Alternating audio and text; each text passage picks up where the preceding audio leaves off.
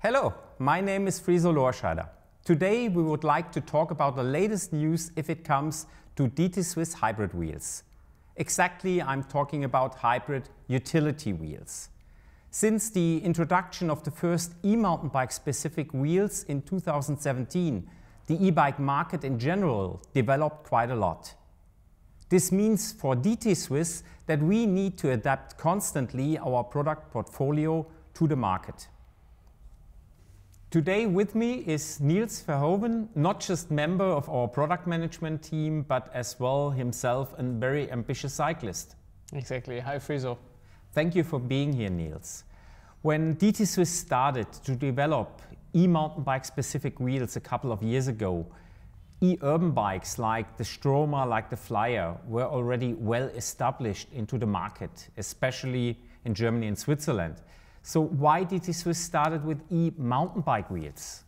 As you explained, the whole e-bike boom started with pedelecs in the e-touring segment and then developed itself into also the e-mountain bike category. And when these appear in the market, we saw some issues with traditional components.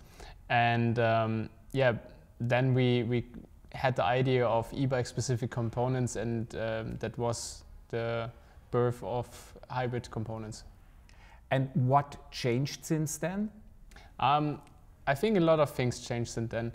So on the one hand, it's the different categories that appear. So we see a diversification of the market, like the e-touring developed into e-SUV, also in e-cargo, and also the e-mountain bike segment developed into e-performance mountain bikes, e-light mountain bikes, and so on.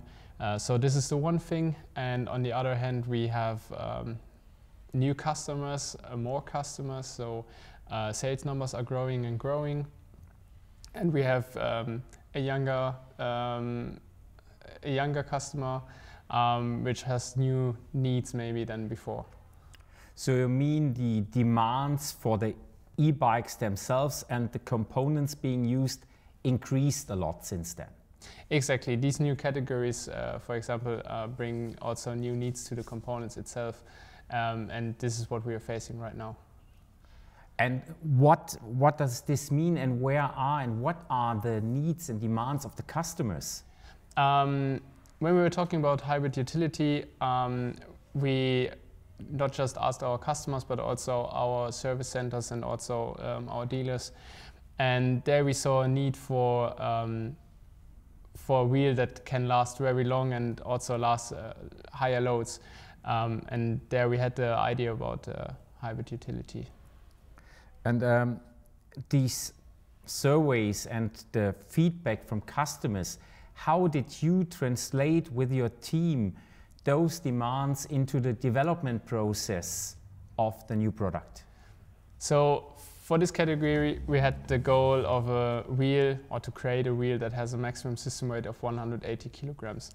And beside focusing on our hubs, our hybrid hubs with the ratchet Allen system, we focus especially on the spokes, the spoke tension, and the rim. So to create this wheel, we set ourselves the goal to have a wheel that where the spoke tension never drops to zero. And we reached that with our hybrid-specific spokes with a 2.34 millimeter spoke head, so reinforced spoke. Also a reinforced rim with a bigger cross-section to prevent the rim itself to deform while rolling, and a higher spoke tension. So all these three things together reached then our goal. Yes. That seems to be then really a good choice, especially for motor-assisted urban bike use or for customers using their bikes as so-called SUV ones. Exactly, we really focused on these customers, and that's also why this new category is named hybrid utility. And what's the exact name of the product we're talking? So in this category we only have one wheel, which is called hybrid utility, or HU 1900 spline. And it's coming in 29 with a 25 millimeter inner width, and also in 650B with a 35 millimeter inner width. And when will it be in shops or on bikes available? It will be within the next few days, weeks, months in the shops. Yeah, in the current situation, it can take some time. That's clear. Exactly, but you can find these wheels then in bikes in the shops. So we are shipping them. Exactly. Cool.